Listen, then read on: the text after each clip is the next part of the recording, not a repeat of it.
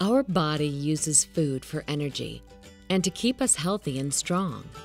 But food isn't just a necessity. It's also a social experience that can bring people together, from family cookouts to birthday celebrations. And there may be times when you indulge in too much food, which is normal. But if you're regularly consuming large amounts of food in a short period of time, you may have binge eating disorder, a behavioral disorder defined by chronic, compulsive overeating. While there's no quick fix to treating binge eating disorder, you can make certain lifestyle changes that can help you manage and understand your eating habits. Here are 5 tips on how to manage binge eating disorder. Number 1, practice mindful eating. Before you grab a bite to eat, ask yourself this question: what is my intention for eating?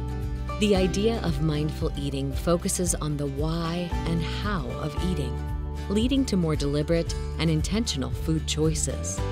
Sit at the table, remove distractions, and give food your full attention. Slow down and take deep breaths while eating, and think about how it makes you feel. Number 2, learn to recognize hunger.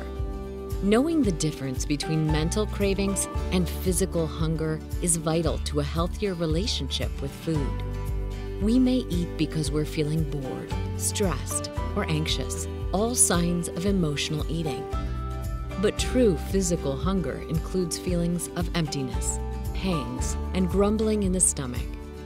When hunger levels are very high, it may cause lightheadedness and hunger headaches.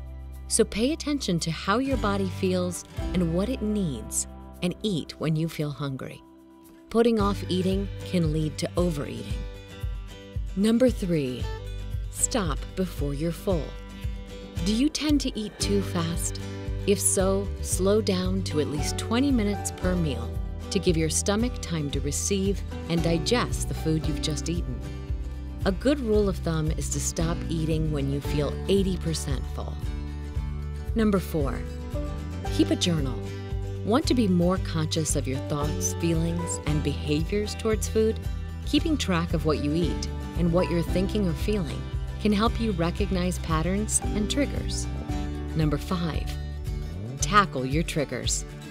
Emotional triggers can include feelings of boredom or stress, while environmental triggers can include settings based around food, like that tempting box of donuts at work or a potluck dinner with friends.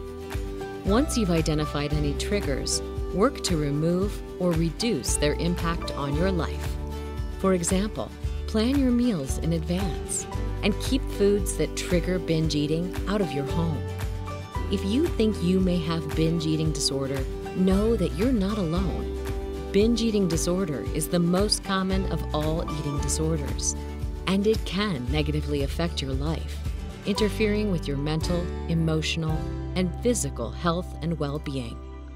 But binge eating disorder is treatable, and you can change how you view food and your relationship with it. Talk to a healthcare provider who can help you navigate the road to recovery.